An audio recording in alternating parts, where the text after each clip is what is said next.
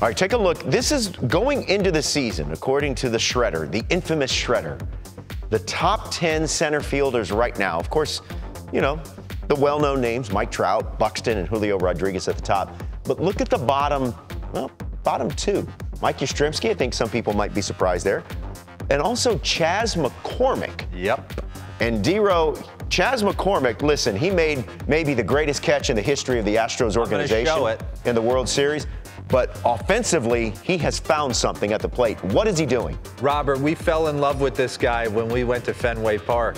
Yes, that's right. We took our little show on the road. Yeah, I remember that. Lauren was doing the postseason. Chas McCormick came on, went to Millersville in Pennsylvania, scored 1,000 points in hoops in high school. Kid's an athlete, and he's got an infectious personality.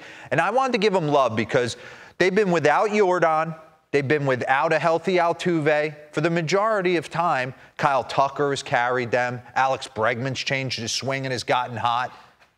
But he's played in some of the games where you can, if you can handle it or if you can't. And he's proven he can handle the moment. And offensively, he's slowly taking a step forward. And I want to get into it and give him some love right here, because what we remember from Chas is not these big bombs to all parts of the field.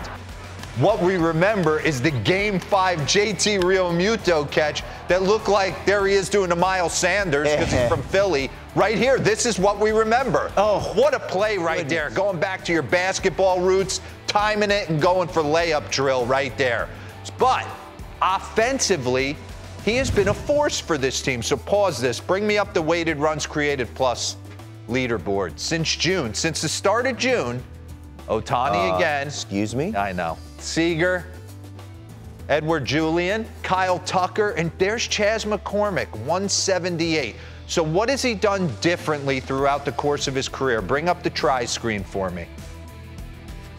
All right, take a look, right? He's always a guy that's kind of closed himself off. Look at the amount of number 20 to the back of the pitcher, right? So he's showing almost his entire number. Slowly in 2023, started to correct that and get tall a little bit. I want you to leave this here right now.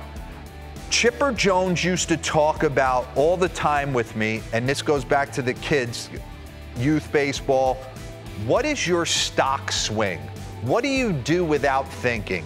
Kids are going to get in a box, and I've worked with Lauren, I've worked with Robert. I was a guy that when I first started playing Little League, right center was an easy move for me. My power was there, my swing presented there. When I started pro ball, within 2 weeks, playing the Boise Hawks, they had their entire outfield standing on the right field line because that was my move to go the other way. That was my stock move. Some kids get in a box and everything's hooked and pulled down the left field line. I don't know that feeling. Chas McCormick, obviously, face value looking at him, his stock move is to go to right center. That's why he stands closed. He wants the ball out over, and he wants to just manipulate it up the middle the other way. The only problem is, the more you're in this game with the best players in the world, they start finding your hole and they start driving balls inside. Let's get to the green and red. We did this a couple days ago. We got some bombs right here. Run it. Pause it. Okay. Run that back and show me green, red. So this is the mindset of it. Pause it. This is the mindset of Chas McCormick. Everything in the red, I'm taking. Everything in the green, I'm going. That's the deal. I can't cover it all, and I don't think you can execute in here 3 straight times. Chapman can't. He's trying to rush this ball inside. It's middle. So Chas doesn't take his sights off middle. Run it. See you later. 6 RBIs. He's going to hammer lefties. They're not going to be able to get inside on him. I always told myself in that situation, it's going to be a nanosecond harder for a left-handed pitcher to drive his fastball in if it has no cut on it than a righty standing on the third base side. So he can just, he's as comfortable as anybody against left-handers. Matter of fact, bring up the OPS leaders versus lefties. I knew he'd be on this board. Highest weighted runs created plus versus left-handers. There's Goldie. Stock swing. Right center, talking to Goldie at the WBC. He stares at the batter's eye. He picks out the right center part of the batter's eye or the left center part of the batter's eye, and that's where he plays. Teoscar Hernandez, oppo pop. William Contreras, same thing. And there's Chas McCormick, Mookie, Jordan. The best players, best hitters for average and power are going to play with the big part of the field. Look at Jordan, the only lefty. Yeah, and he can dance a little bit right there. So we got the OPS board versus the lefties, but what's changed? As you start to get confident, you can take some chances. You got to start showing a right-handed pitcher that you can drive him pull side. So 2-1, maybe he cheats a little bit, getting to a Luis Castillo fastball, and this is stuff that you work on in the cage. How do you work on it? Pause this. He talks about taking flips almost across his face to stay through the baseball. I was a big curveball machine guy.